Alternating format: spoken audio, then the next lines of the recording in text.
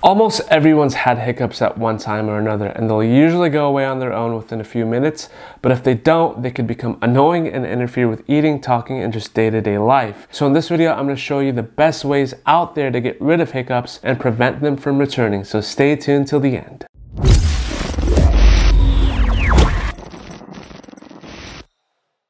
There are two types of hiccups: short bout hiccups that are normal and will go away on their own, and long-term hiccups which last for more than 48 hours, sometimes requiring medical attention. People have come up with an endless list of ways to get rid of them, so as far as the studies go out there to evaluate the efficacy, a lot of these tips will be anecdotal, so keep that in mind. Let's first look at what hiccups are and how they're caused. I'll try to make this quick because I know some of you guys might be hiccuping right now and need the tips and tricks ASAP. And there's basically two parts to a hiccup. The first is an involuntary movement of your diaphragm, which is the muscle at the base of your lungs used for breathing. The second part is a quick closing of your vocal cords, which causes the hic sound that you make. Hiccups are caused by a number of different reasons that can range from medical conditions causing the diaphragm to spasm, to eating too quickly or too much, eating hot or spicy foods, drinking alcohol or carbonated drinks, becoming bloated, nervousness, and excitedness are some causes too. There are others out there too, but these seem to be the most common. Sometimes there may not even be an obvious reason. If they last longer than 48 hours or they come back too often,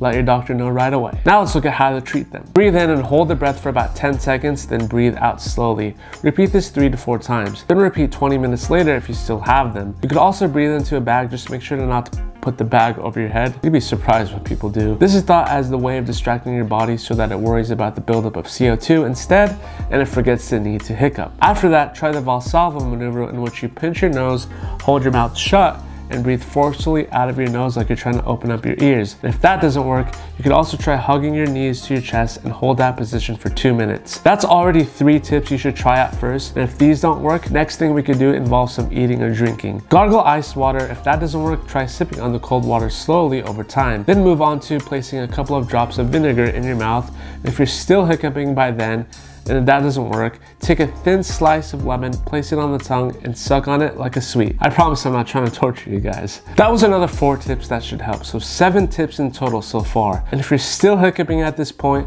I got 2 last tricks that should get the job done. A very effective method which has been tremendous help is to drink water from the opposite side of the cup. Stand up, bend over, and place the mouth on the opposite side of the glass of water that you're drinking from. While bending, tilt the glass away from the body and drink the water as it pours out. This will naturally be a little messy, so definitely prepare for this one. You can thank me later when your hiccuping is gone, by the way. And lastly, stimulate your vagus nerve. How do you even do that? You could actually do this by pulling the tip of your tongue, putting your fingers in your ears, or gently pressing on your eyeballs. Just make sure that your hands are clean when you do this. This disrupts the hiccup chain of events by stimulating the vagus nerve so that it sends signals to the brain telling it to focus on new sensations instead. Sometimes hiccups are caused by an underlying medical condition like acid reflux or GERD. Treating this can possibly help with hiccups too. Click the video on the upper right hand corner to see my natural remedies on treating GERD. In the end, scientists aren't totally sure why hiccup cures work, but the lesson is that if something works for you,